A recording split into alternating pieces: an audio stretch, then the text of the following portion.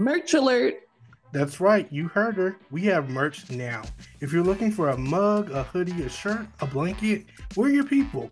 Be sure to check out our exclusive I Was a Bravo Fan Before Scandal tees. They will be perfect to wear while watching the VPR reunion. Check out the link in the description of the podcast or our Instagram bio. Hello, y'all. Welcome back to another episode of Bravo. We're Black. Unfortunately, Kaya is not with us today, but we're sending her so much love because I know that she would definitely want to be here today for our special guest. We have Erica Cobb from Comeback with Erica Cobb, but also Daytime Talk After Dark. How are you today? Eric! Listen, it's been a long time coming. When we first tried to set this up, I know a few things happened because I believe we were in Miami. Yes, you were. You were living la vida loca. I know. And I was so bummed because I'm like, I really want to talk to her. I really want to hear your thoughts because I'm really into what you do with your podcast, or I guess your talk show, and the spirituality and things like that. Like, I'm really into that. I love talking to a spiritual person, even though we end up talking Bravo 90% of the time. But I believe it's nice to mix both. How are you today? I am so good, Aaron. I'm so sorry that Kaya's not here, but we are I going know. to hold it down for her because we love POP. our good sis. And I just want to be very transparent that I beg to be on this podcast. I hit y'all up. I was like, hey, I'm a cousin. Why haven't you ever asked me? And I never do that. But I was like, I was Mhm. driving my car one day and I was like, I want to be on the podcast. Why haven't they asked me to be on the Listen, it was coming, and we love when people ask to come on because I don't know, it just gets us more excited because it's Yeah. like, wow, you want to talk to us? Like, okay, come Yes. on, like, come on down. Um, so we're gonna get to know you for a bit because I want to know, how did your love for Bravo start? Like, what show was it?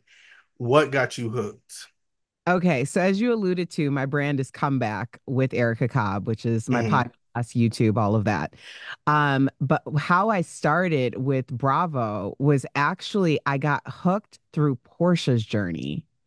So Okay. when Porsha first came on to Real Housewives of Atlanta, she was just so like, pie in the sky, like just all over the place. She was a real true housewife. And then when her life started falling apart with her husband, Cordell, basically filing for divorce and all of the things that happened, I started watching her journey because, quite frankly, in a weird way, it kind of reminded me of my own situation. Like, I was married very, very young, and I was still in that marriage when I started watching Porsha. I knew that we were getting divorced at that point, and I knew I had to start over. And when I saw Porsha, and I'm no offense to Porsha, I think Porsha is a great housewife and she's a great personality. But she was really like a deer in headlights. And I thought, if she has figured out this much in terms of how to put one foot in front of the other, I can too. So Portia was kind of my comeback inspiration. And I just thought it was so interesting to see these chronicles of journeys of how people can like fall and get back up and have their setback seasons and emerge even greater than they were before. And a Mhm. part of that was like kind of the genesis of my brand because that's exactly what I had to do. And you know what? When you say that, you're so right. I'd say out of everybody's storyline on Housewives of Atlanta, Portia's was the most like, it gave me Housewives. Like, it gave me her starting over from scratch and then growing as a person. You literally watching her grow every season.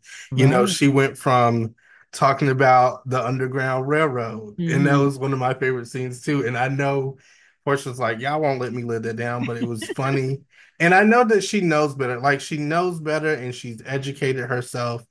Um, and we've just seen her come such a long way. And looking at her now, I'm like, she's just gorgeous and she just has all this stuff going for her. Like, Yeah. it's unbelievable. It's incredible. Uh, it's inspiring. And that's Hmm. the reason why on my podcast, I facilitate telling the stories of other people who have had setback seasons, how they Yeah. came back, the ideas behind a comeback. And I just think that Porsha is like one of the greatest comeback queens of all times. So, you know what? It brings me to this question. What advice would you give someone who is going through a setback season right now? So I think, people always say troubles don't last always, and Hmm. they don't, that's just inevitable as the world continues to move. However, I think that setback seasons are also a breeding ground to how to troubleshoot your life. There are so many things that you're like, you're hitting your head against the wall on so many avenues because it's generally not just one thing that, cultivates in a setback season. It's generally Right. seemingly a series of events. And at the root of those events generally is one or maybe two things that are causing all of these other things to happen. So while you're in your setback season, and that tends to be a quieter time for most people, I would start troubleshooting the things that aren't working to get to the root of what those one or two foundational things are. Because if it is a relationship that is no longer serving you or it's adding toxicity into your life, that's manifesting in the way you're showing up to work, in the way you're showing up as a friend. There's so many things that it's like, well, I'm not showing up so well at work and I'm not showing up so well as a friend.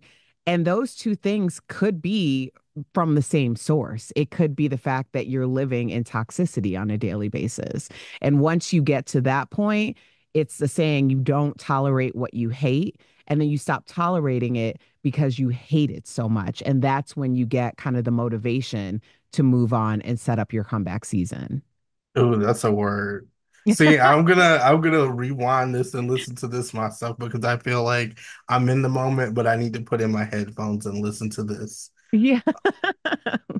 So speaking of Atlanta and speaking of Portia, have you seen those weird AI videos that are coming out? No. It's like they do them on each franchise. Atlanta has theirs now, and it's like AI versions of them in like this Bridgerton type world. Like I don't even know how to explain it. It kind of reminds me of Game of Thrones. Like they have castles, they're dressed with like ballroom gowns. It's like royalty, but it's the weirdest thing. I have to send it to you. Okay. All right. I'm going to keep an eye out for that because I really don't think I've seen it, which is surprising because I watch a lot of Bravo. Yeah, because it's coming out. I seen it the other day and I'm like, what is this and why is it so interesting? Yeah. Because it's like a minute long. So if you guys have seen it, let me know in the comments because I'm gonna definitely post it in one of the clips or probably post it to the story and I'll send it to you as well so you Okay. can take a look. All right. I'll keep an eye out for it. Are you excited for Atlanta to come back? I am excited for Atlanta. But I'm always excited, even when everybody Mm. else is like, oh, this person's not there, this isn't gonna happen. I'm still like, new content. Like, I just want to know. I just want You're to know right. what's going on. Yeah, I feel like there's so many changes and shakeups. I mean, that Kenya situation completely blew me. It blew all of us. It still doesn't sit right with me because we really don't understand what exactly Yeah. happened, what's going on currently. But ultimately, Atlanta has been able to stand the test of time because there is culture in Atlanta. Atlanta is the forefront of, making all the things happen. If you look at even the other Housewives franchise, everybody pulls from Atlanta. Like there really Yeah. is any other franchise that you can say that about. Like sometimes I'll see someone doing a sit down interview and are their confessionals and I'm like, oh, that was totally a NeNe move, or oh, she got that from Porsha. Like that's something Yeah. that, Kandi would say. It's so obvious because you're looking at it kind of apples to apples.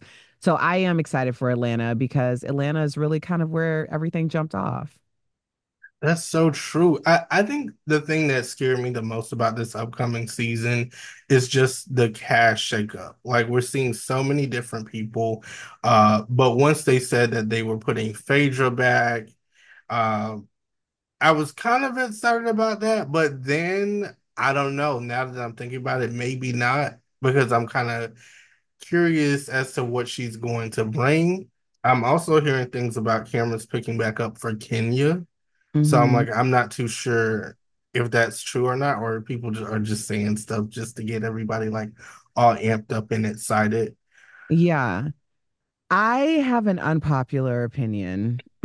So Do tell. I'm going to share it here. I've interviewed Phaedra a few times and she is a lovely person. I still like in during the interview, all of that. I still struggle with the Phaedra situation. What she did to Kandi, it's still something that weighs on me, like anytime I see her. Because if you've ever been in a friendship where you find out that your best friend is your biggest op, that stays with you for, I mean, it can stay with you for life if you let it, but it stays with you for a significant amount of time.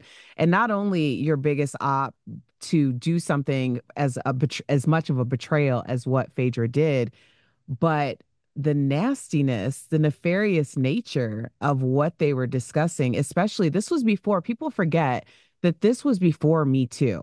This was like when we were just starting to learn about Cosby. So the movement was very much starting in that space. And Mhm. shortly after that is when, if you had anything that resembled an allegation, you were canceled. So Kandi could have easily have been canceled indefinitely for something like that.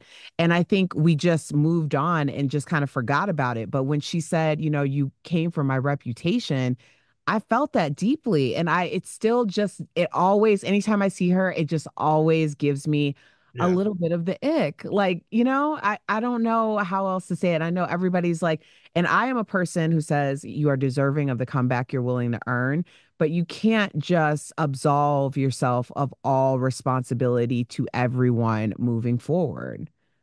I definitely understand where you're coming from, because when it comes to Phaedra, I do feel like it's kind of like that awkwardness, like you're waiting for her to bring up that situation and give some kind of justification for it, but it's like Right. she just does not seem to do it. And I feel like because Kandi is on the up and up, like you said, this didn't affect, of course, it affected her emotionally.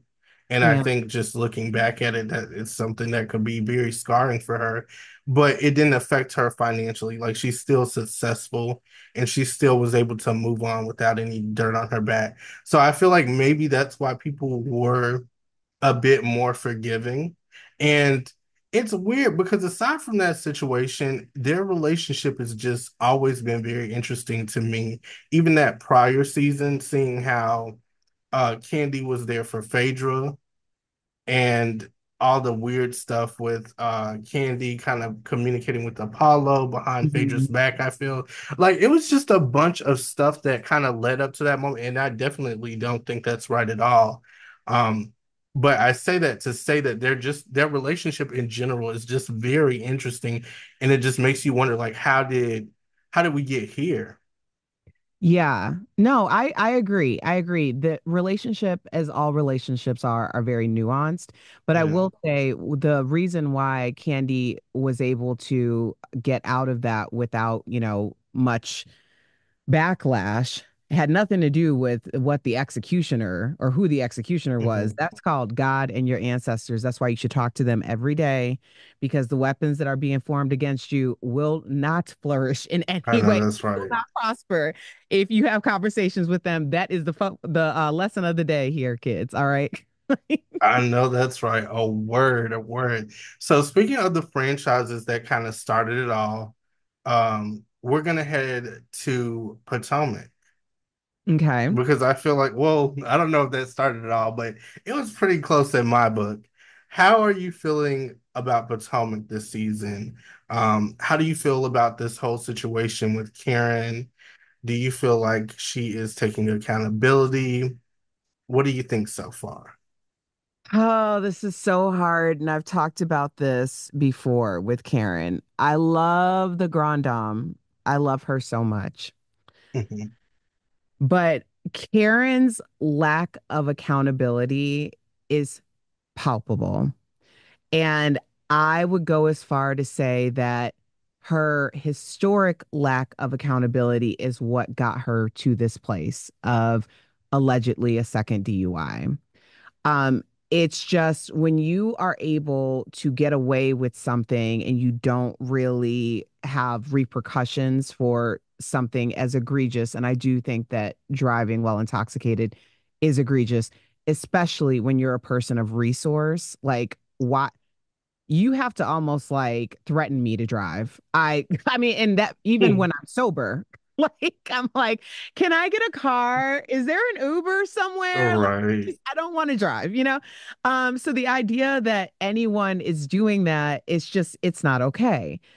But Karen is like one of those people that she has to learn her lesson the hard way. And I think that she really hasn't had hard lessons around this. And that's the Mhm. reason why she's handling it in such a different way than I think most of us would have expected her to handle it.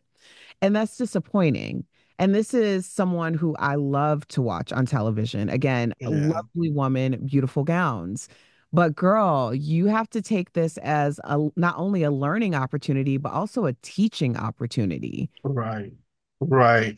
And I want to say in advance to our listeners, I know a lot of people are probably tired of me asking that question because every episode I start off because it's like it's the elephant in the room when you're watching the show. You're kind of like you're excited about all the other stuff that's going on, but this is really what's happening in the background.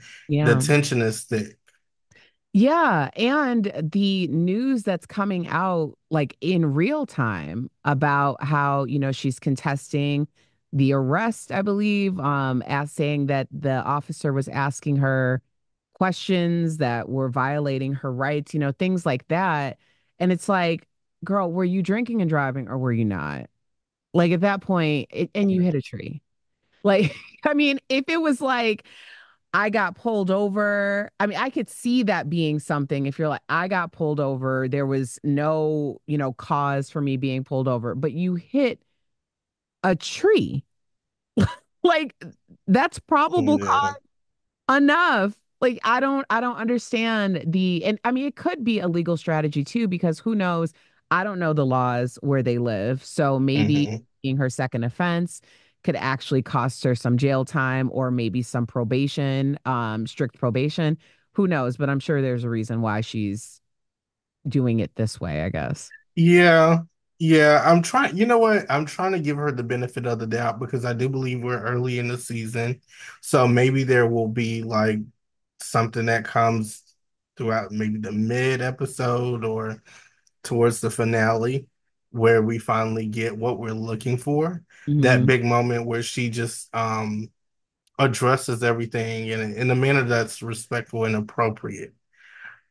Do you just onto the lighter side of things? Do you think that Jacqueline was justified in sharing that Karen was drinking while they were on the phone, or she thought Karen was drunk while they were on the phone together having a conversation? So, if I remember correctly, wait, did she actually bring it to camera or did Mia say that that's what she said? Yes. Yes, this was Mia that said that. Right. So when Mia said, "Oh well," she called Jack. Mhm. Apparently, she was drunk or something. So I don't blame that on Jacqueline because if you're having a conversation, even if you're on a reality TV show, but you're having a conversation with your friend of decades, like I'm sure there's a lot of things that are said that wouldn't necessarily be said on camera. But the decision to bring it up, I mean, we should have taken that as clue number one that Mia was on Karen takedown time because Mm. like she's coming. That was the one. And then the two was when she made that comment about her butt dialing and what they overheard. So I was like, oh, Mia's just full fledged coming for Karen. And I was trying to remember, like, did Karen do something to Mia. I couldn't remember like what the history of their relationship Yeah. was. I think it has something to do with maybe that conversation that they had on, I believe, the first episode with the hat party, where she brought up her being like a not so great mom. It was like that type of context. It was that conversation with her, Gizelle, and Mia, where she got up and walked away from the table. I'm like, did it have something to do with that? Because I thought that Karen apologized and seemed to show like remorse for it. So I don't understand. Yeah, I think this is a tough season for Karen. I will say that much. Like, I do not Yeah. envy her position at all. Um, I mean, granted, it was by her own doing, but I don't envy that position because if she's the one who starts some, so then there will be some. And she seemingly just organically does that. I don't even know if she means to do it. I think she just does it. But if I were her, my strategy would have been to come in as quiet as a church mouse. Like, let everybody just, I would have been Shannon Beador 2.0. Just like, let me just come in, broken bird, crooked wing, Right. everybody throw stones at me and like see what happens. And that strategy worked for her. Karen chose a different, more, I'm going to be the grand dame still and I'm going to act like everything is okay. And I don't know if that's working for her. You know what? It's funny you say that too, because often I have thought about this since we've seen the whole Shannon situation with her getting a DUI. Mhm. And we're also seeing what she's up against with Alexis Bellino and John Jansen. I often wonder if Karen was in that same position, how would she handle it? Would she handle it the same way that she's handling this DUI? Or would she go take the Shannon approach and kind of just sit back and watch everything happen? I think Karen likes to be on the offensive. I think her strategy generally going in is to play offense and then mitigate the defense.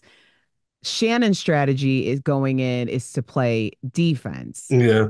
She's And like, yes, like she's always, everything's always coming to her because I think that Shannon is kind of the consummate victim, whereas Karen is more of like the consummate heroine.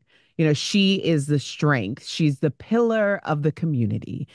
She wants to she's the prevent fence. that. Right. So I think it's very difficult for her to take a back seat on that because it just isn't in her nature to do so. I think it's her survival technique. And I will be honest, although I don't agree with everything that she does, it is very interesting to watch. Like, Yeah. it's very good because I'm like, she is good at this because how she took Jacqueline down and how she made her cry. And then she was like, I don't care if you cry, you can cry till the cows come home. I was just like, she doesn't give a damn. Karen does not care at all. Well, honestly, that's why she and Gizelle are such great counters to each other. Like they can go back and forth between who's the protagonist and who's the antagonist Mhm. because those two have gone through some very public, real world things and real life things. So Yeah, this is almost like cosplay and child's play to be on camera playing housewives to them because they've had consequential things that they've had to deal with in the not so distant or not so distant past. So when you're looking at like a Karen, because the idea of someone, she married Ray, and obviously Ray was very well off. He was the Black Bill Gates. And to marry someone and grow accustomed to that type of lifestyle that you clearly aren't living in your golden years and having a public tax battle and all of that is a lot. Like, I mean, that is like for anyone when I so 10 over 10 years ago, I went through bankruptcy, unemployment, and divorce all at the same time. And one thing that I would always pray a prayer of gratitude to about was that I didn't have a lot to begin with. Like I thought about mhm. some of my friends or people who I knew in the industries that I worked in or athletes who had made millions upon millions of dollars. And fast forward 5, 10 years, they had absolutely nothing to show for it. And it's a lot easier to make like tens to maybe 100,000 or something like that, like it, and get that back than it is to make millions upon millions of dollars and get that back, especially if it's such a specialized skill set or a moment in time. So Karen, Mhm. having actually gone through that, makes me think that her and Gizelle, with all of her Jamal Bryant stuff, really understand what's real and what's television. Oh, that's definitely a good take. And I do notice that they are a lot closer. And I don't know if that's because Giselle wants like she wants to feel a safe space because Robin's not there anymore, or if it's just like a genuine respect that she now has with Karen. That's what I'm trying to figure out too. Yeah, I see. What makes it complicated though is what went down on, was it the second episode with The party.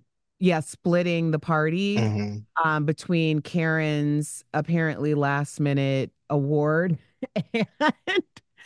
and Giselle's cancer charity or Yeah. charity party. I think that that was a line in the sand for the season that I don't think we're quickly going to move past. I just think the last episode didn't give us a lot of indication of where they were with that. Yeah, because it's like it seems and that's what I'm noticing with Giselle. It seems like she is ending feuds a lot quicker than she would normally end Mm, them. Because last season, Giselle would be ready to go all right. day.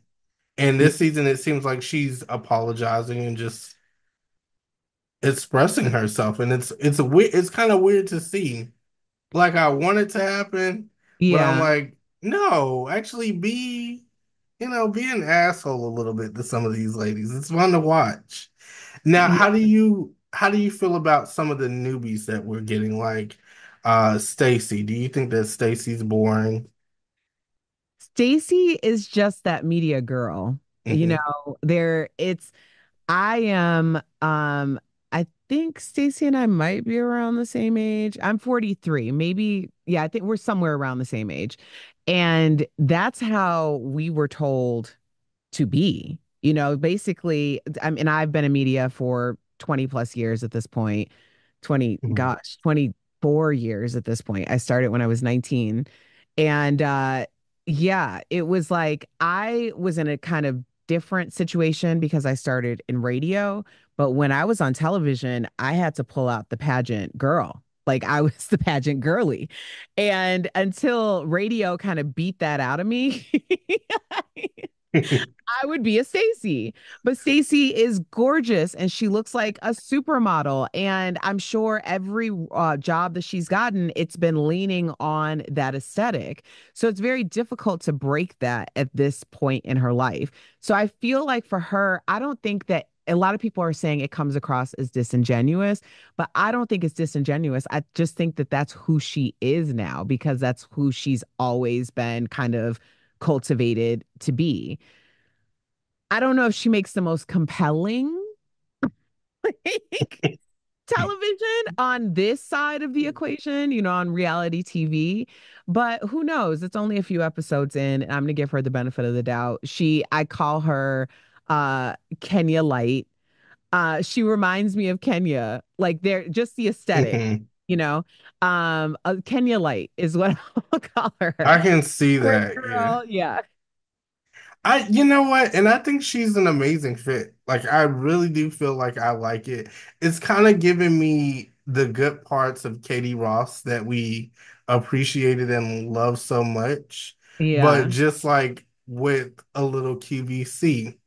Yeah. And the one thing that I did agree with, though, is when they call her stiff. Like, I don't think she's boring at all, but I think she's just very stiff, and I think she should loosen up a bit, but it's also funny to see how she thinks that she's the total opposite.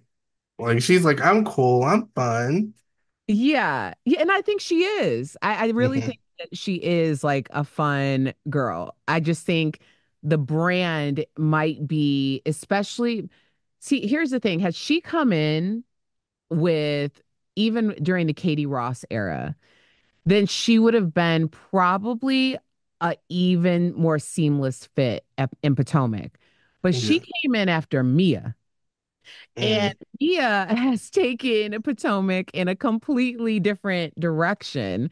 And so I think that's a part of the reason why it seems like she's like struggling a bit to fit in, because we've had 2 seasons of things that we have never experienced on this show. Like, Yeah. I mean, the idea that you're talking about the paternity of your son on camera is like wild. It's just wild in any place, but I don't think that that's something that we're used to seeing on Bravo. It's definitely different. And Yeah. she's just so like in your face about it. Like, hey, this is what's Yeah. going on in my life. And I always get this weird feeling. It's like the same feeling I get whenever I watch Players Club. That's the same feeling I get whenever I watch Mia. Like whenever I see her go into like these Airbnbs, the Airbnb that she went into, Uh-huh. and then Jacqueline comes with like her kids, I just get this weird feeling. I'm like, what's going on? Who's sleeping with who? Are you guys all sleeping with each other? Like, what's happening?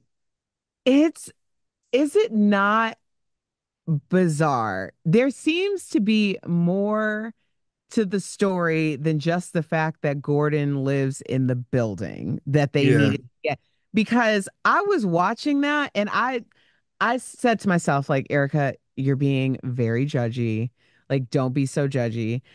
But then my husband came in and he, just chimes in commentary. Sometimes he'll sit down and like watch it with me. Other times he's like, just in and out. But he goes, Mhm. that's a sad birthday party. And he just walked out. And I was thinking the same thing. Like, if you're going to get an Airbnb, I was kind of expecting what she took the girls to. That type, Right. like, oh, we're going to stay at an Airbnb for the weekend. But this is kind of giving, like, I might be VRBOing the place that I'm in for an extra couple thousand, and I'm going to stay here. Yeah. It's, it was weird. Like, the house was weird. It was just a weird situation to me. I don't know why. I don't know. I think for myself, I would be like, oh, it's time to turn up. But for a housewife, it's a little bit different because we're looking at the inside of your house and we're like, your house looks better than this. So why Right, wouldn't you just stay home? right. Why wouldn't you just invite her to your house? Very strange. And then there's a disconnect with the aesthetic when we're following these people on social media. It's like, oh, you are with the queen. Like you're Hmm. in this, like Donatello's coming around the corner, like all these things. And then it's like, what is this? Like, I would have given up my meeting with Donatella to have Donatella at home. We can have Donatella at home if we're Right. not going to create 1 day experiences. Like that's always what's going through my mind. Like I'm always doing the math. Like, what is happening? Is this real or is this being put on for the cameras? And I hate moments like that because you do feel very judgy. I'm just like, did they just go to Dollar Tree and just pull all of this together? Or is this like, or is it really the best that she can do right now? Like, I don't know. But see, here's my thing is this, because I'm really good friends with Buffy Purcell, and from she was on Married to Medicine Hmm. one season, and she is like honestly a financial genius. She's like I know that she has very mixed reactions amongst the Bravo sphere. Um Yeah.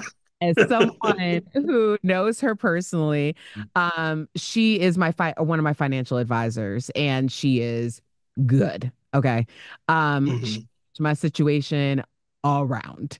And when she would always say, wealth whispers and money jingle jangles. And it's like when you are providing an aesthetic to make it seem as if your life is a certain way, then we are only holding you to the measure of which you have told us that you're living. The Yeah. lifestyle that you said you're accustomed to is what we're accustomed to seeing. So it's almost like, I almost prefer the way that Gina does it. Like Gina, although it's not a fit for, aspirational television. Yeah. But it's like anytime Gina comes in, looking great, it looks like her situation is improving. She's doing these cool things. I'm like cheering her on because I'm like, okay, you told us that you were here and seemingly you living up here and good for you. So it just doesn't work the other way around. It's true. Because whenever I look at Gina, I'm like, it's just getting better and better and better. And it seems Yes. like every episode she adds a layer to her bob, and that's how I know. Yeah. It's like that's how you know. And then you're looking at her house, and she has the time to build dog houses inside of a house inside of a house. And I'm just like, this is incredible. Yeah. Yeah. She's my second comeback story. Yeah, I can That's see. how Is Jen gonna be your third? Pedranti? Yeah. Um, I don't know if Jen. Did I catch you off guard with that one? No, I. Are you saying that because Jen hasn't gotten to her admitted Hmm. setback season? She really hasn't. She's admitted that she, is in the situation where she makes Yeah. $50 a class. She has no money, like all of these things, but she hasn't gotten to that place where she's like, oh, not only am I in this situation, but I'm going to ride this situation with Ryan out. So until that whole situation unfolds, Um, it's going to be a while. It's going to be a while. I Yeah. think we might be getting that next season though. So let's, you know what? Let's head over to OC. I think that's a great idea right now. Okay. My predictions for Jen, just seeing how they end the episode off with her, and like I guess she's finding out more things about Ryan and she's pissed off. I don't know if they'll be able to like come back from this because I feel like whenever cameras pick back up, that means somebody's getting a divorce. Whenever cameras pick back up, somebody's getting a divorce or somebody's getting cheated on. Historically. Yeah, historically. Which one is it? So that's what I'm looking at right now, and I don't think cameras would have picked back up if she would have just been like, no, it's not a big deal. Like I'm just gonna stick around. Yeah. Well, it's not a big deal till the cows come home because that's going to be her quota survival. Hmm. Like, assuming that there are some nefarious things happening behind the scenes, it's only a matter of time, but justice moves very slowly. So for anybody who is wishing to see the demise, or, if I don't know, Ryan could be completely legitimate and Yeah. just have some shady friends that he got, involved with over his head, turned state's witness or whatever he did, and is going to move on with his life and he'll learn from that and move forward. Maybe that's the situation. 9 times out of 10, it isn't, but there's always a 10, there's always that one. So maybe Ryan's the one. I have no idea, but I know that we all know a Jen Pedranti. Okay. Yes. And it's somebody who is just firmly going to believe that if I pray hard enough, do enough Pilates, do enough things to my face and get my hair done enough, I am going to be taken care of. And I'm not going to have to actually be accountable for what is happening in my life because this is just a reaction to her decision not to be accountable. She's just gone from her daddy's house to her ex-husband's house, now to Ryan's house. And some people live like that. I wouldn't Yeah. suggest it because it doesn't give you a lot of autonomy, but that is a way to live. And that's what she's chosen to do.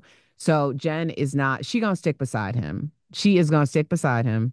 And it is very confusing because I would think that she would just play kind of smart and maybe utilize the situation for what it was, for what it is. Because I thought that's what she was doing, honestly, just in the background. I'm like, she seems like this is benefiting her right now. I know she has her kids and she's just trying to stay afloat. But I also know that not Beverly Hills, that OC check, it might not be the best, but No, especially not for a second season housewife. yeah, I would think that she would at least have something to kind of like at least keep herself together for a while until we get to that third or fourth season. Or maybe she's in fear that they might give her the boot because she's not bringing anything. Like I really don't know what it is, but I'm always very intrigued when it comes to her because I'm like, what is her next move and how is she gonna handle this? Yeah. Well, here's the thing. If she was smart, then behind the scenes, she would be doing all the things that she didn't do in her first marriage. Like, I hope she has an LLC that she's Mm, putting all this housewives money into and all of the endorsements and sponsorships that she could potentially be getting. If she is buying $2,000 dresses, I sincerely hope that they were purchased in cash so she can return those and get that money back and put that into a bank account. I'd be opening up an LLC for my children to put allowance in there so yeah. that we have something when they graduate. I think that Jen kind of tells me through the story that she always is going to have a safety net and that likely will be her parents. So I think that's another reason why she's not too stressed about it. But that's a lesson for parents of means too. Hmm. You can't coddle your children too much because then they just never learn to fly. And now you just have your baby bird with a whole lot of chicklets to take care of. You're right. Maybe she needs to talk to Buffy Purcell too. She does. She really does. Maybe I'm gonna see. I'm gonna tag Jen in this Yeah. just in case you're wondering.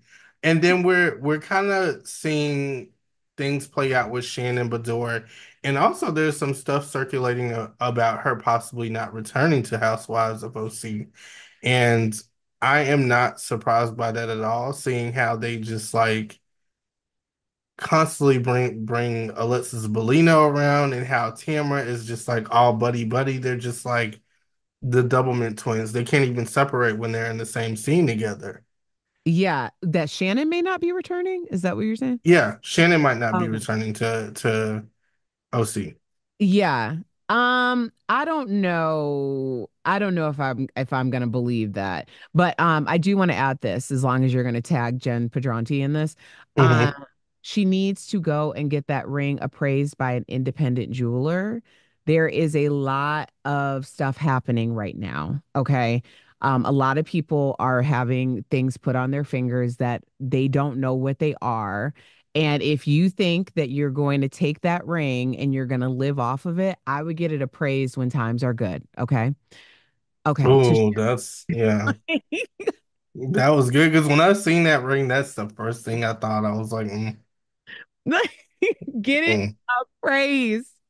I yeah. can tell you some stories off air. Um, like, well, this is enough for my condo. Girl, that's not enough for Honda. Okay. Which would be a lot. Still would be a lot. But a condo? Okay. Anyway, I don't think that Shannon Beador is ever going to just step away from Housewives. I could see if they did a recasting of some sort, then Shannon would probably be the first to go because so much of the trajectory of the storylines relies around her victimhood. Yeah. Uh, but I think that she's safe. I just feel like I kind of understand where she's coming from because her whole thing is that she wants to set healthy boundaries. And while I believe her intent is good and well, it's just how she goes about saying all of this stuff and running away. And you know what? It also bothers me that these ladies don't understand. They're like, she just keeps running away. I'm like, it's clear that this is a lot. Like, I would Yeah. also get up and walk away. But it's annoying at this point. It's annoying to the Yeah. audience. Like, because what is the subtext of any one of these women getting up and leaving? That means Hmm. that filming it shuts down the plot line of filming, which means that everyone has to stay for longer. So if you're thinking of it for like the production angle of it, Yeah, it's like, I can can see we that. please just get some either movement of the story But or stop resolution? bringing John Jensen up. Now they're bringing him to the event. Like, it What is just to the point where they just do not care. They're like, you're going to talk to John and we're going to get it on camera. And it's so annoying. He has such a punchable face. He Uh, does. but wait a Yes. minute. Can we talk really quickly about this before John Jansen even got there? So Mhm. when Shannon approached what's Katie's his husband. Katie's husband, what? I had to rewatch that scene like five That was times. She was so literally fighting funny with to me. herself. That poor man, I That was so funny to me. And she's just like, "What are you talking about?" Like, and it's just it's the funniest thing, and that's what makes Shannon good TV though, because this man has no clue what's going on, what she's talking about, what's happening, and she's like, I can't believe you said that. Like, I hate that you said that. said, "Are you arguing with me?" And I'm like, "Lady, you are arguing with yourself. What is happening?" And he was so in the cut. He almost looked like he was hiding in the pillar. He wasn't lit. Like, Yeah. couldn't even tell if he had a microphone on. I was like, "Why is she out of How every?" did she find him? Is my That was question. so strange. Like, I wanted to ask, like, what? Can somebody tell me the problem? And she If went directly to him. Like she did yes, not pause. Like she just went straight up to him. And I'm just like, has John Jansen been recasted? Like with Katie's husband? Because I'm just like, I just didn't understand. I'm like, what are they trying to do here? What is the it was goal? so bizarre. And I was like, oh my God, Shannon looks like she took some crazy pills. Like, I mean, in a totally different way, because it really was like she was manufacturing this argument and this altercation. And then she started arguing with herself. Like, that man was like, all he looked like he wanted to say was, Lady, please just leave me alone. Please leave Yeah. me alone. He was parroting back what she was saying to him. Like, I'm done. I'm leaving. Well, maybe you should go. And that was his tone. She's like, I can't believe you said that. Like, why are you saying? And I don't know. It was just, and he has the most relaxed face. Like, Yes. that's the funniest part about it too. Yes.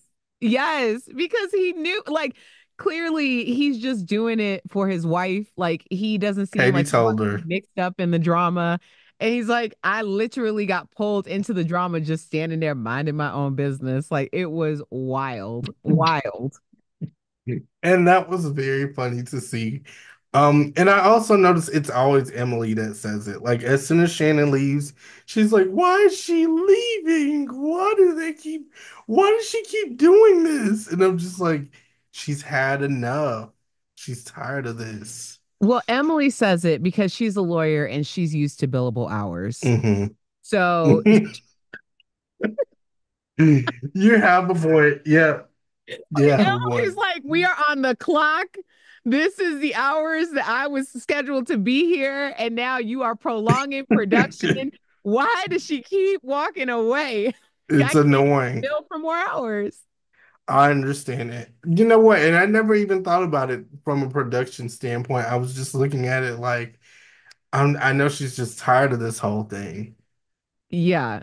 Well, Emily, because Emily's also, she's somebody that gets very irritated if Hmm. things are belabored like to exhaustion. She just openly shows her irritation about it.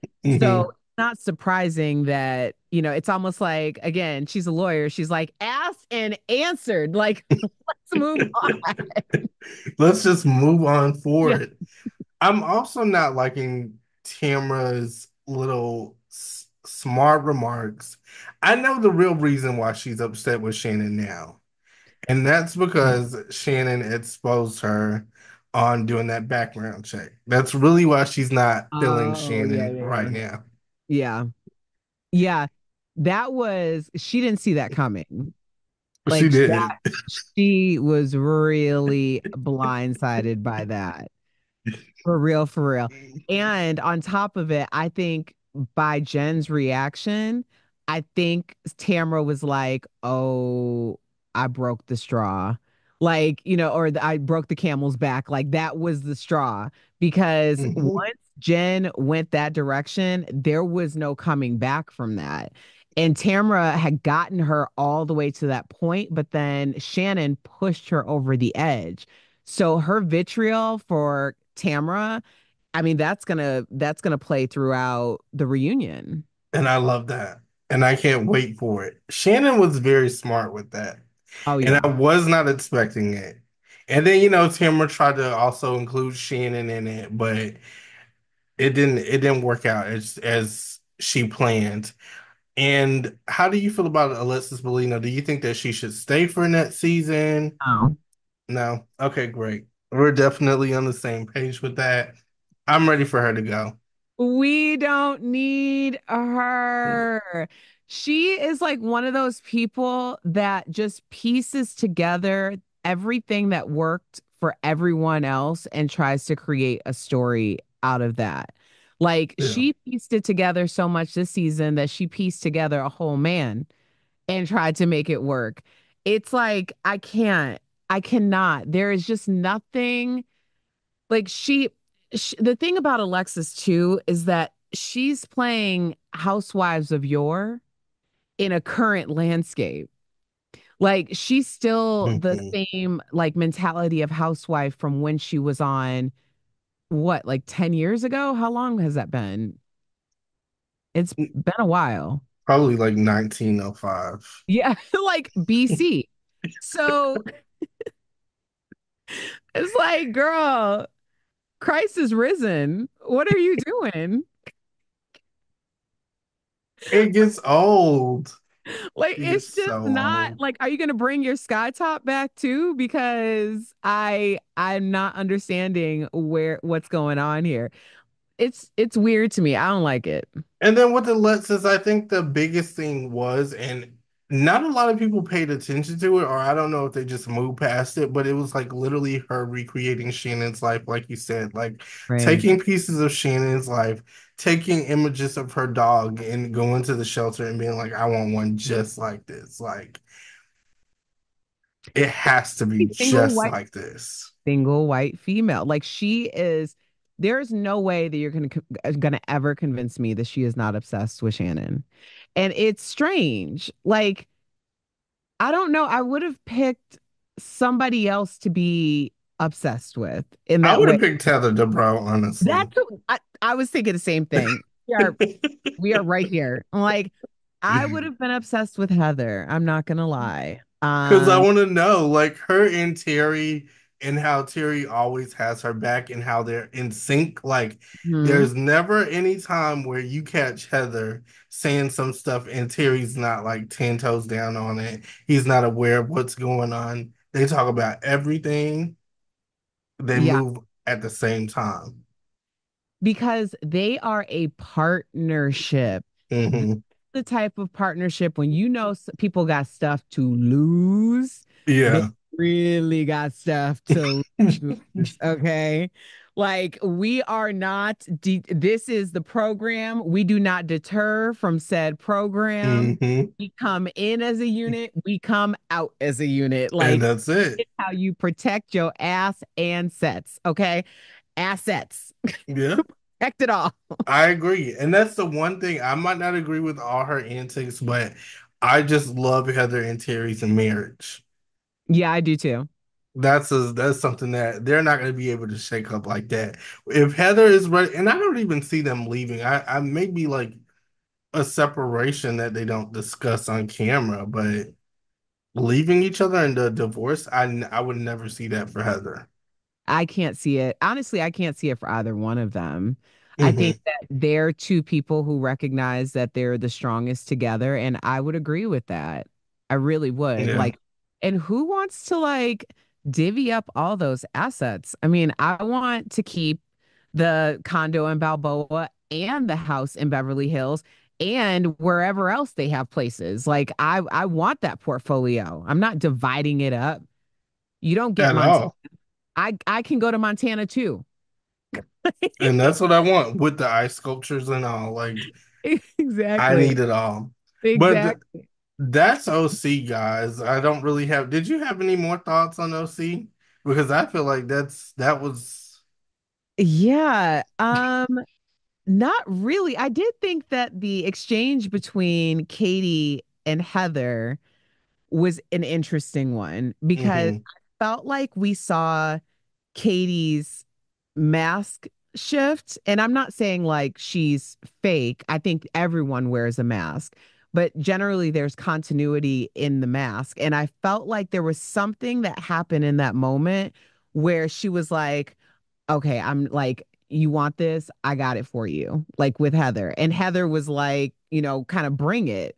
I think that that's it, and it happened, of course, in the finale. So I'm curious what's going to happen in the reunion because I think that that's going to get real dirty.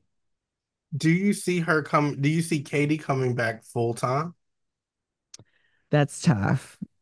That's tough. I see I think, friend of vibes. Yeah. yeah, maybe. I thought that dangling the carrot of visiting her bio mom in South Korea was something that was like potentially a plot line for, and not to say that that's why she's visiting her, but like the timing of it happening also seemingly coincided with potential filming. So I don't know. That's tough. I don't know. And did you see the reunion preview where it was mentioned that Sutton felt like Katie used I her? seen that and I was like, child, child, child, like, what is happening? And can we just bring Sutton on? Like at this I point? know. Yeah, I'd love to hear. Well, Andy's gonna ask on a Watch What Happens. Yeah. Oh, that Yeah. was very correct. Like, I don't know all the context because they love to break up scenes and then you just Hmm. never know. But I'm very interested to see why she felt that way. And I kind of understand why she felt that way. Like, if I really think about this season that just passed. Why Sutton felt that way? Yeah, because it just seems like that was really Katie's end to the show. But you know what? Then again, I don't know. Well, I have heard, and I can't remember the source of it. It was somewhere around like the Noella era. And Uh-huh.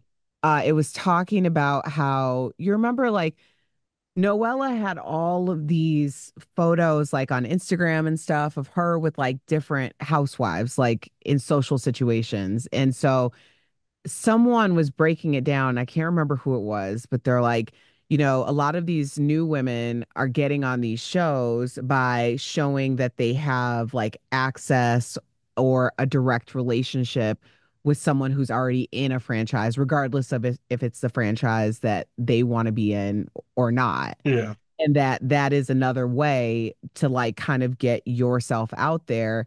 And so if Katie was doing that, I could see Sutton being like, yeah, so she expressed interest in this, which was my charity or my whatever. And it was all a big ploy for me to eventually, like help her get ushered on the show. So I wouldn't be surprised. I think that's kind of like the go. You can kind of tell with some of Mhm. the Instagram, you start seeing people in this one, that one, and then they pop up, on a Yeah. franchise. But it's I don't necessarily know if that's that. Well, I haven't looked at I guess I have to look at her Instagram I know I haven't because looked either. and I'm not really interested in looking. I don't know if that's like not to be rude. Like I just don't that's how I feel about her life. Like I like her and I think I would appreciate her more as a friend of. But even when she came on, I'm like, I'm not really interested in her because of Sutton. I like Sutton, but it's not like I say aside from what's her name? Jennifer Tilly. Hmm. That's the only person that I genuinely care about that has like a connect with Hmm. Sutton. Yeah. Yeah. I don't know if it's that, it's if it's the Sutton side of it on the OC, it might just be like them talking about Mhm. how basically that's a way of saying like you're a user, like you're an opportunist type thing. That's how I was interpreting it. But again, we haven't Right. seen, so we don't know what the context is. Well, That's OC. Just wrapping things up with Salt Lake City. How are you feeling? I want to know your thoughts on Brittany. What do you think about Brittany? Oh, Brittany. Oh gosh, I've gone back and forth on this because the Osmond came out and said that she basically used him and his famous last name and something to the effect of the reason why I stated that we were friends is because she didn't want our relationship to be the nature of our relationship to be known, something like that he posted, and then I think he deleted it. Um, so my first thought was, Brittany, like, you got to get some self-esteem because the way that this man is playing in your face and in ours is just disheartening. Like, it's embarrassing. It should be embarrassing to you, but I have secondhand Lord have mercy, It secondhand happens. embarrassment watching it. And so I kind of was like, like, how did this woman end up on the show? She has no backbone.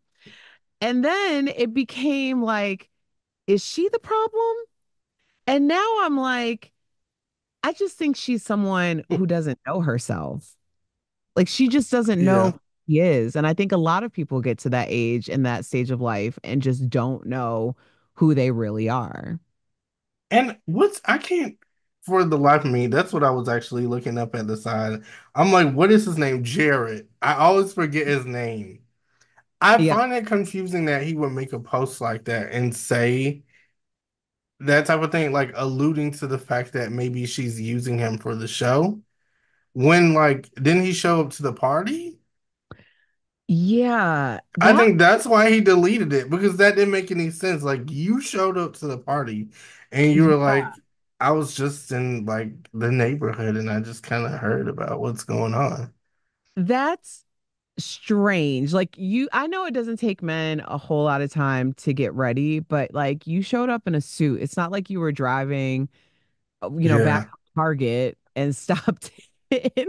Like, Looking dapper. Like, yeah, you showed up like you were ready to be on camera and film. So I don't know. Like maybe they're both playing us. yeah, and even that, but that's why I kind of live for Britney. I don't know. I like everything that's going on, even when she pulls him outside and she totally ignores Aaron. I'm That just was like, weird. it was very weird, but I don't know. I liked it. It gave me Sets in the City energy. Like it gave me Carrie and Big. It gave me this is what it's like they just have their own separate storyline going on. And I don't even think about OC, not OC. I don't even think about Salt Lake City when I'm watching them together. It's like their own little separate show that they Yeah, have, and I'm kind of invested. I am not, but I love that journey for you. I can see I can see that being interesting. I guess because I'm like I've said this before, but I'm 43 and I clock things differently than I did, even 10 years ago. And Hmm. it's like for people of that age, and I say that meaning like they're probably like maybe in the 10-year mark around my age, somewhere in 10 years, that's not okay. You got to give that play up. It's like, why are y'all wasting each other's time? Just Mm. either be together or don't be together. Like this melodramatic, like it just comes across so juvenile to me for people who have children and, 50 years on this planet. Like, why are you in a triangle right now? I Yeah, it's just it's very strange. And then the whole caveat that she's made about like, oh yeah, when we break up, I just get right back out there and start dating again. she was And lying. and Heather's giving us in the background like, yeah, we're all just, boinking each other because it's very small community. And of course I know him. Of course I know Jared. Of course so it's like, why are you bringing around this community peen? Like, I don't, it's just like a round robin of community peen. I don't think that she even has any interest in Aaron. I do think if they have a sexual relationship, it's not really happening often. It might have happened like maybe twice or like three times, but also because Jared probably wasn't returning her phone calls. Like, I think her main focus right now is Jared. And I thought that thing was a big lie. Like, everything that she said about getting out there and like just going out there, like, as soon as it's done, I just did not believe any of it. Like, you're lying. Yeah, yeah, she wants to be Brittany Osmond in a bad way. She really does. She does, but it's like, it's intriguing because you're watching her crash out. She's crashing out in front of everybody and she just doesn't care. And I don't know if that's what makes me like her and respect it because they're trying to talk to her and she just does not care. Heather's tried to talk to her at least three times and she's like, yeah, I get what you're saying. she, she goes right back out there and she continues doing what she wants to do. You gotta no, you gotta know when to hold them, You do. to fold them, You no, do. walk away. Like, no, But she's not. And I know gotta she's know. not. She's not ready yet. Even when I kind of believed her the first time when she was telling everybody, she was like, I'm done. I was like, okay. But as soon as she's like had that little lunch with him, and she was like, we're just gonna be friends. Listen, stop. Okay. You play too much, girl. You play way too much, and I like it. Just keep Okay, doing it. who do you think? Okay, actually, let's do it this way. Out of 100%, who do you think is playing in our face more, Jarrett or Brittany? What's the split out of 100%? Oh my gosh. Okay. I'd say Jared 70. Really? Yeah. I Okay. think Jared is the most because he's trying to play up and make it seem like it's not really a big deal. Their relationship it's very confusing. And then we're seeing these text messages. It's so many things. I'm stuttering because it's literally so many things. We're seeing these text messages and I literally screenshotted them so I could be nosy and zoom in and read them. And he's like texting her, he's calling her babe, he's being affectionate towards her and romantic towards her. And then it goes right into like buddy mode where they're friends. And then now you just gave another example of where he's like explaining how, oh, she's trying to like use me for the show or whatever. She's trying to attach herself to the name.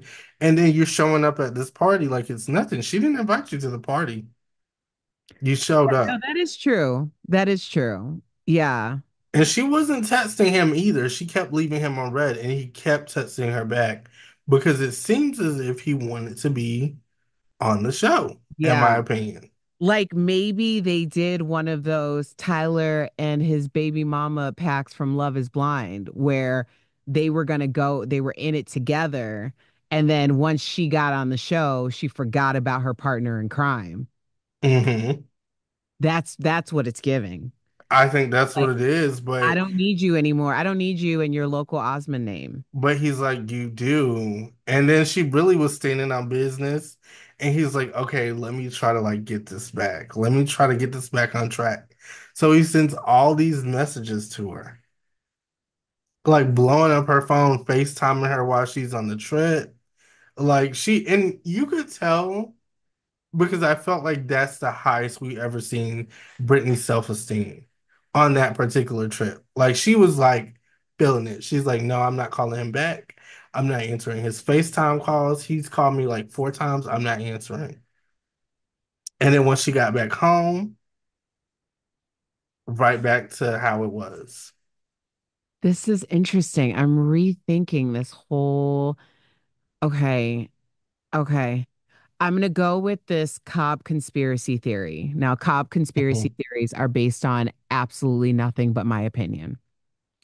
I'm going to stick with the idea that Brittany and Jared pulled a Tyler and Bree or Brit or Bree, whatever Uh, the mother of his three children is. And they decided that there was this opportunity for one of them to get on a reality TV show. Now, Brittany on this side, Real Housewives of Salt Lake City, gets on. But a part of how she got on was to utilize Jared because that sounds yeah, interesting. But Jared is only like a 10th tier Osmond. So he has a famous last name, but how much power or social currency does Jared have? So once Brittany became a 10th tier friend of a housewife, then she probably felt like now we're even in terms of our social, yeah. credibility and collateral. So I don't actually need you anymore. And that's when she went ghost. So when he showed up, it thickened her plot line. And now she's thinking, I could go from friend of status to actual housewife status. So how do I play this? I think that Brittany is actually a lot more savvy than we have given her. Than we've ever given her credit for. Listen, I actually like that. I like that theory. Yeah. And I would like to actually see that play out if that was the case. But it's just like she's so emotional. That's the thing that I don't understand. Unless she's just like a great actress and that's her second calling, I don't get how you can just like break down and cry in all these scenes and walk away. Like, I need a moment, and then we just see her fade into the bathroom. For some Like, people, emotion is their currency. And Brittany mhm. comes across as someone who gets things based on emotion. So it Oh, actually isn't necessarily, that she's a brilliant actress. It might just be like this is her. There's a lot of survivalism that we're seeing in all of these shows. This is the way that I survive. And I feel like that might be a way that Brittany survives. that's good. Like That is good. conspiracy theory based on nothing. See, now I'm looking at her differently. That is good. Is she just a shameless character? Like, is this what? Yeah. Wow. Yeah, and it also, yeah, there are certain people who take themselves so seriously because Mhm. that's power dynamic. But then there's also a group of like a demographic of women on these shows who almost like illustrate self-loathing or the Mhm. inability to protect themselves because being a victim is how they get by. So it's just, yeah, lots of dynamics. See, now I'm even more intrigued. What do you think about Justin and John in this little Salt Lake Oh City? my That's what I'm gosh. going to call it. Salt Lake City tussling, because it wasn't really a real tussle, but it was just like it's as intense as it's going to get, I feel. Yeah. I think seeing it play back, first of all, John was 100% in the right because Justin did Mhm. step Lisa.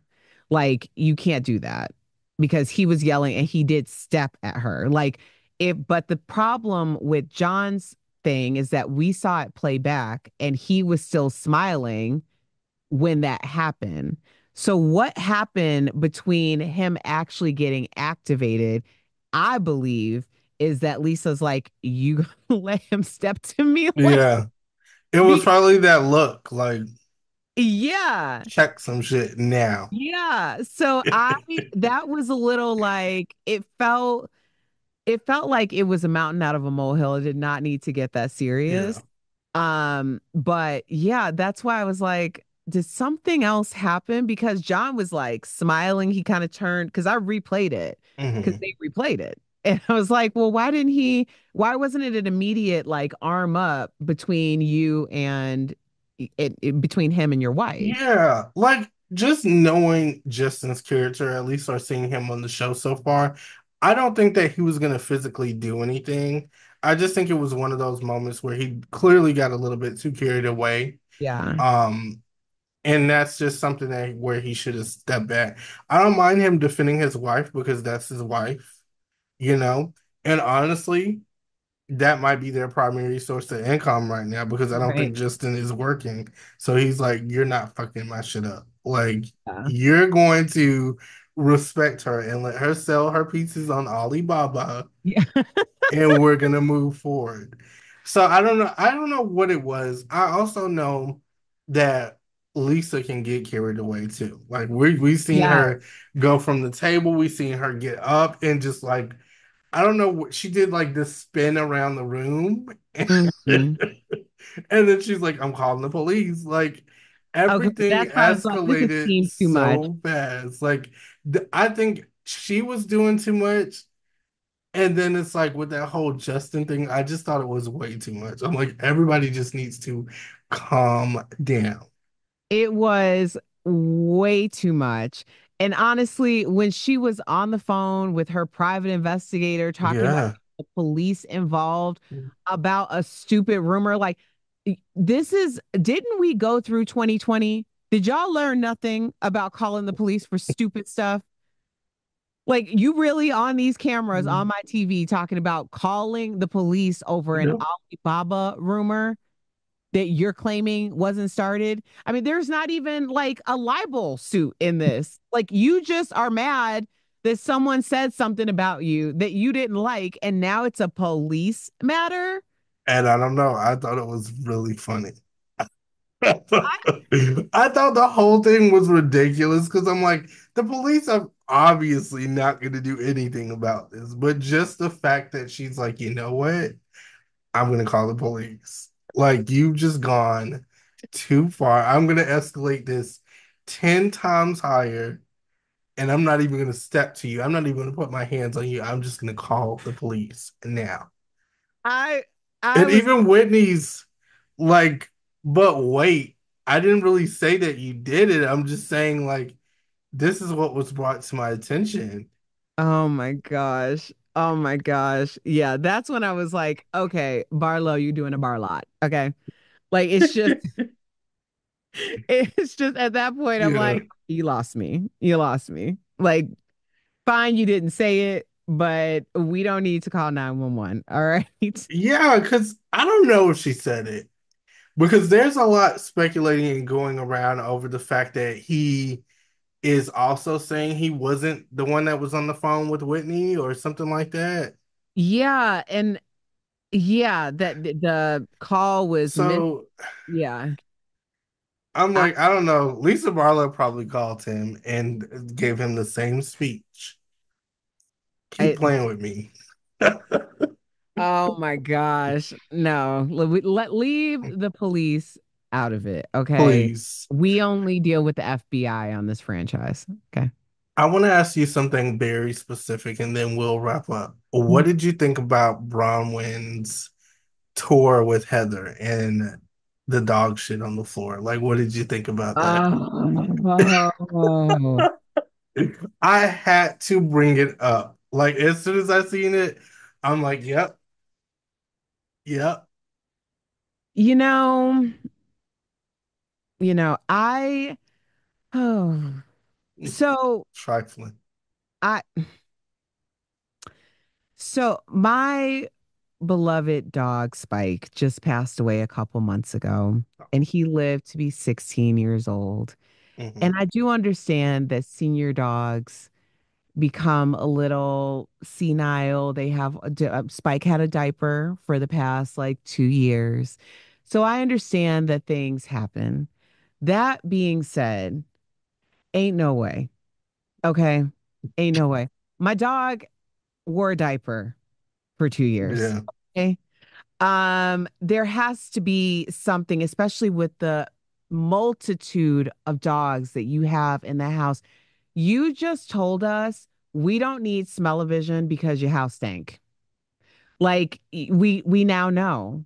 We now know. that's It crazy. and it was like multiple and production did her dirty by They shit. did, because they didn't even show her cleaning it up. They just showed No. her walk downstairs and offer some, like, do you want some?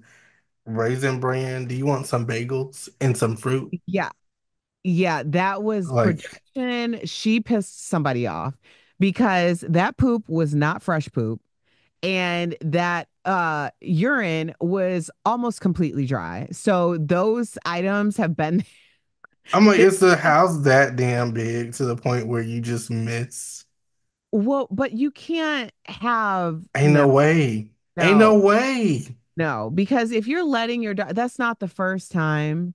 And then there's what, six of them? So they're just going and peeing and pooping on top of each other's stuff. So that's got to be a constant.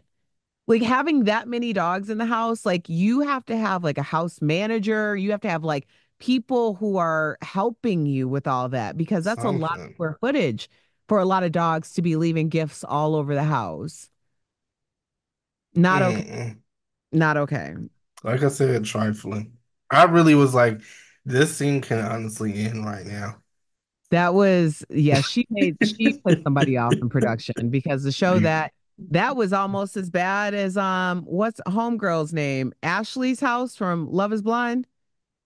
It Oh, was no, Alex's house, Alice's house. her What? hoarding house. From this season? Yeah. I did You I miss that? Because you I didn't see her definitely apartment see. with like the clothes like falling out of the closet and like boxes everywhere. You What? hardly see the floor.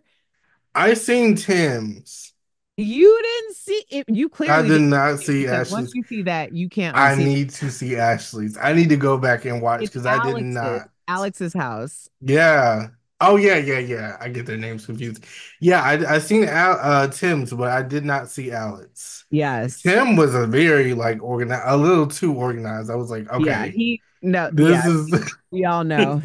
We all know what's going on there. this is too much, and I would love because I really want to get into. I cannot wait until Tuesday, guys, because I have so many thoughts on this reunion. Vanessa pissed me off so bad because I felt like she wasn't really asking what I wanted her to ask. Like I know. it was And just so much going on. And well, I can't wait to hear y'all's take on this Love is Blind because I've been listen. every time I always like refresh, like, are they gonna talk about love? Oh yeah. Oh yeah. Even when it's like last week, I think the or no, it was this week. The reunion came out on Wednesday. So we couldn't talk about it because we record the pop culture episodes on Tuesday. But I was like, we're still gonna give our reunion or pre-reunion predictions. Like, Awesome. so we'll definitely get into it. But thank you so much. It's been a pleasure talking to you, Erica. I Same. want to know where is there anything first that you have planned, anything that you're working on right now? So, as you know, Aaron, because I was like running up to my studio to get here, I am in school right now. I am a part of the Goldman Sachs 1 Million Black Women Black in Business program.